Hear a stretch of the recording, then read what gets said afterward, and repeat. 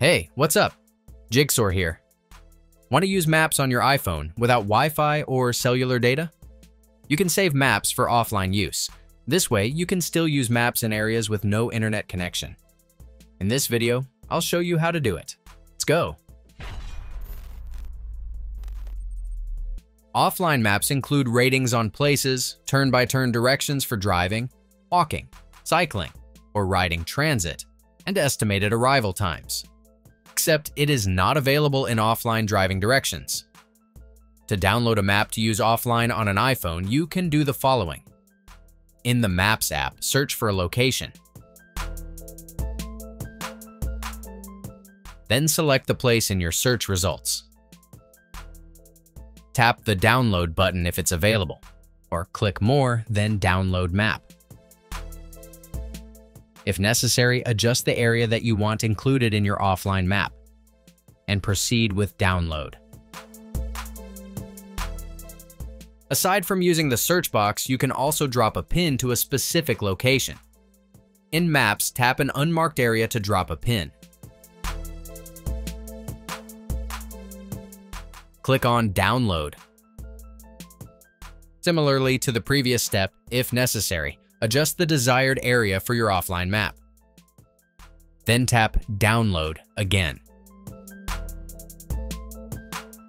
You can also download a map by tapping your picture or initials next to the search field, and then choose Offline Maps from the options. Here tap Download New Map. Enter a location in the search field or tap Current Location. Adjust the selected area, and then click on Download. Once you've downloaded a map, you can use it for navigation even if you don't have an internet connection.